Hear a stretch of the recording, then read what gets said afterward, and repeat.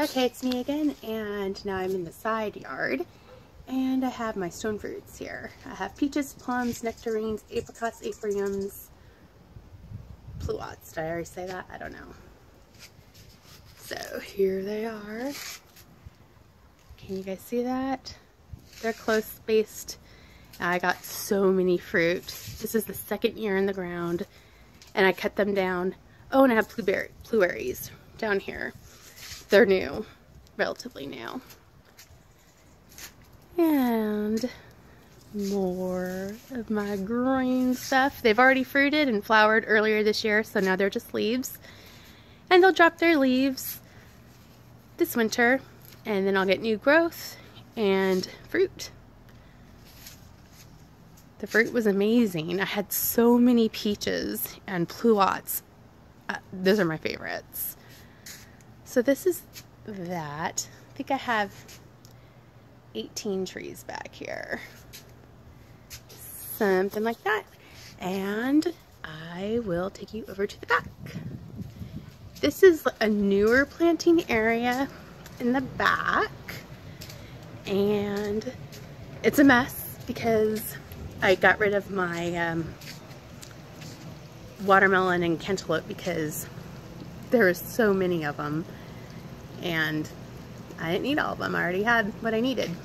So I will show you some of my trees. Some of them are in pots, but you know what? They're doing great.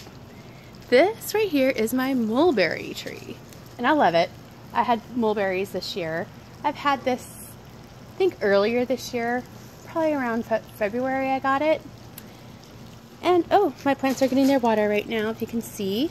It's just in a big half wine barrel thing, whiskey barrel, I don't know what it's called. But it gave me lots of mulberries, and I will show you pictures of what I harvested earlier. Then down here I have some raspberry bushes, and I had some animal come and take a couple of the raspberry wood pieces. What are they called? Shoots. But they came back, so whatever. This is my tiny little blood orange tree. I got it earlier this year, and look, I actually have a little baby on there. So cute. Then right here, these are my goji berry bushes. I got these earlier this year. They actually have super cute purple flowers, and I hope you can see that because I can't see my point of view. Aren't they cute? And I'll take one. See? Delicious. Very healthy for you. Okay. This is one of my fig trees, and I forgot which one it is. It's either an LSU purple or a Panache tiger fig or a Violet de Bordeaux or a Janet seedless. I don't know, but it's one of them. I didn't label it. This is another pomegranate bush. This one is an eversweet, and I bought this bare root like earlier this year, probably February or March, and it's getting big. It looks great. This is another one of the fig trees, and I got figs off of these earlier this year. They were very good. My favorite was the Janus seedless. It was so amazing. This is an Australian finger lime tree. And they have really interesting flowers. They're not very showy. You can see some buds right here, and I have actually had some finger limes already. They're really weird. They look like pieces of shit. I don't know how else to describe it. But when I actually have a picture, I think, of one that I picked. Ouch, they have thorns and they hurt. And one that I had earlier. This is another fig tree. And my figs back here in pots, because they're invasive. The roots will get too big in the ground. There's another pomegranate tree. I think this one is my Parfianca. And I got this bare root at the same time I got the other one bare root, and it's getting big. It looks great. Here's another fig tree. And let's go around the back. This is a Kishu mandarin, and I'm hoping you guys can see all this. Lots of little baby mandarins all over. It's so stinking cute. See all those mandarins? I hope you can. Then I have one of my lemon balm herbs down here. Smells great.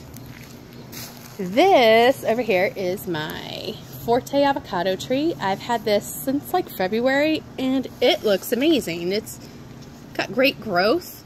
It's doing really well. I'm really happy with that. This over here is one of my cheriymoyas. These are more of an experiment to see if I can actually grow it here because it gets so freaking hot. But you know what? I've had this since like March and it's taken the 105 plus heat already. And it looks good. It's very young, but I'm happy with it. I think it looks great. Over here is a pink lemon lemonade tree. This one I struggled with, honestly, a little bit. It had lots of flowers on it, and then our watering back here got fucked up somehow, and it's coming back though. You know, it's the main thing. We got the irrigation straightened out and now it's doing good. This one right here is my Haas avocado tree, and I'm underneath a shade cloth thing because it's still young and it's fucking hot and I don't want it to die. So I'll take the shade cloth off when it gets a little bigger. But there it is. It's pretty. I like it. Then over here I have, oh, improved Meyer lemon. I totally forgot what I planted. This is not a very good view, guys. I'm sorry. But look, hopefully you can see I have lemons on it. Some down here. Over here I have a Thai basil. Bees go crazy over it. So I keep them. They're awesome. And I think this one's a cinnamon basil. Again, the bees go gaga over it. And then over here I have another cheriymoya tree. Oh my god, I have a flower! Shit. Look, guys. Do you see? That's a flower. And okay. I need to wait until it's in the male stage, and then I tap it, put it in a little black cup, and then when it opens up even more, I can use a paintbrush and hand pollinate it, because out here in Southern California we do not have insects that will pollinate it. So I have to do it myself. But I think it's worth it because I heard the fruit's amazing. Then I have another cheriymoya tree over here. And you know, again, I'm just kind of experimenting to see if it's going to do okay. And they're still very young, so I'm trying to keep them somewhat shaded.